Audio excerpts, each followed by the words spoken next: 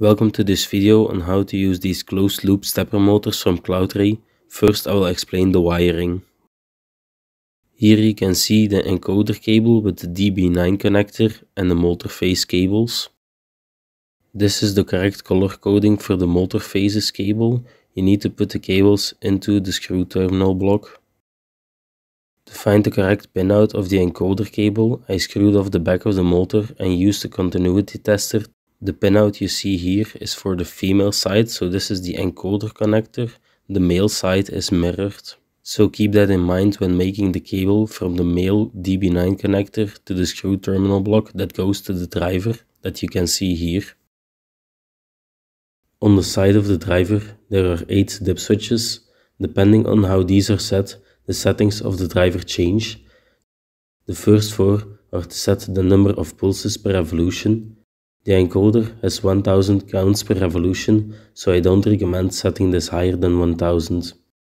The other switches are to set the motor direction, the pulse filter, the pulse mode and the run mode. Servo is closed loop and stepper is open loop.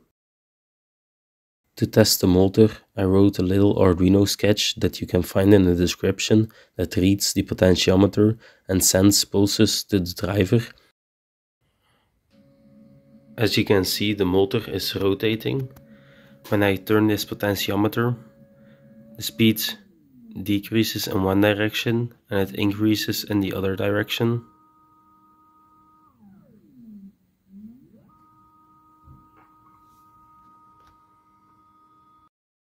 If you want to change other settings on the driver, you need to connect it to your PC using the RJ11 port.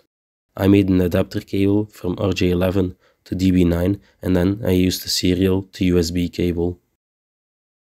Once I found the correct pinout that you can see here, I made a cable that goes directly from RJ11 to DB9 without the jumper cables.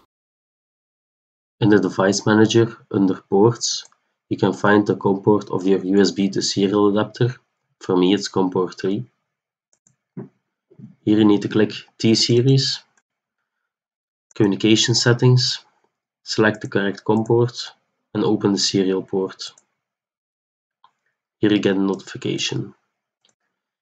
Here you can test the motion. You can rotate the motor in one direction or in the other direction. You can also go to a certain position. This is in pulses. Here are the most basic settings. Here are some more settings. And here are some PID values. That was it for this video. If you have any questions, you can ask them in the comments below. Please consider subscribing and I'll see you in the next video. Thanks for watching. Bye.